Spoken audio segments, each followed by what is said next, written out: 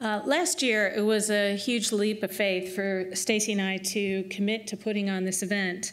Of course, we felt that the issues in our state, and we feel so strongly about our state, that we think it's worth doing annually. Of course, we could not do this without the help of several people. I would like to thank my family. Yeah, this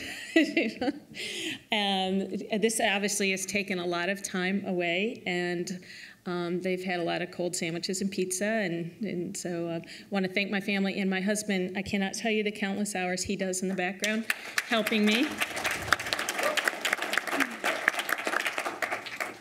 I would, of course, like to thank all of our speakers. I told you they come here, a lot of them come here on their own expense. They've traveled far, and it was just a wonderful, wonderful job. Thank you so much to our speakers. I would like to thank Dan Harvell in the back there. Dan has donated his photography services to this event, and he is a true patriot and exhibits a selfless dedication to his community. And I would like to thank Scott Cooper and the Cooper family for covering the cost of our audiovisual services today and working closely with the AV team with the live streaming. He put in a lot of time into that event. And know that the video archives of this will be on palmettopanel.com, so you can access them and share them with your friends. Thank you, Scott. We're grateful to High Frontier for their help with this. And lastly, I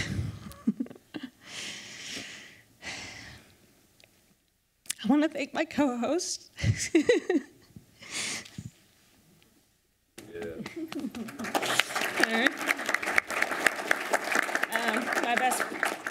My best friend, Stacy Shea. I'm very blessed to have her as my partner in all that we do. And she has such a servant's heart, and I know I can always count on her. She never lets me down, and I could never do this without her. Thank you, Stacy.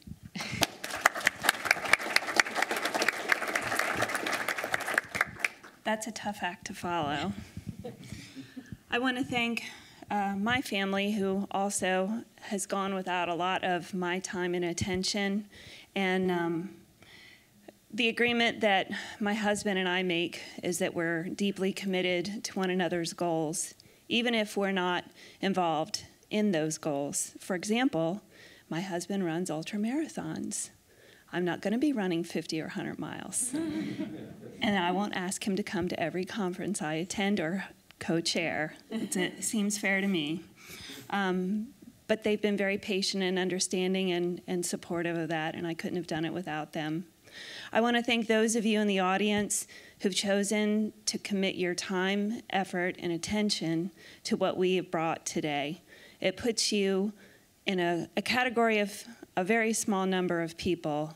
Just coming to this today, taking notes, paying attention, think of how you can engage your lawmakers and your fellow citizens. Truly, this is the kind of people that we really need to be doing this work, and it's so very important. It's worth everything to be sacrificing our time for our future, for our state and for our kids and for our nation. And of course, I have to thank Diane as well. I want to tell you how we met. I moved here from San Diego, where my husband was stationed in the Navy when he retired, and I really wanted to get involved in politics. I wasn't sure how to do that, and I knew I was really conservative, and I was excited to be moving to an all-red state after living in California for a number of years. So I registered to attend the Myrtle Beach Tea Party, and I had been watching on C-SPAN, I think, Diane, who is the president of the Lawrence County Tea Party. Somebody tagged her on Facebook, who was a friend of mine. I got to friend her, and that's how I got to actually know one person at the Myrtle Beach Tea Party, where I drove down to. And she introduced me to Diane Hardy, she was like, you know what? Everybody I meet says they're going to do stuff.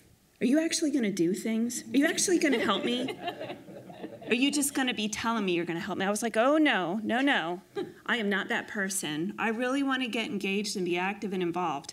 I wasn't sure exactly how much I was signing up for, but I have to tell you that Diane inspires me every day. She's a force to be reckoned with. She is always coming up with new ways that we can encourage citizens and people to get involved, and ideas that will help them to understand that they have the power. Jim will sometimes text me and say, "Oh no." And I'll be like, "I know it's coming today." We speak every day, and because of what she brings to the table, that's why this conference. She gave me a lot of credit, but I have to tell you, she did most of the work. She really did. So thank you all, and we look forward to doing this again next year.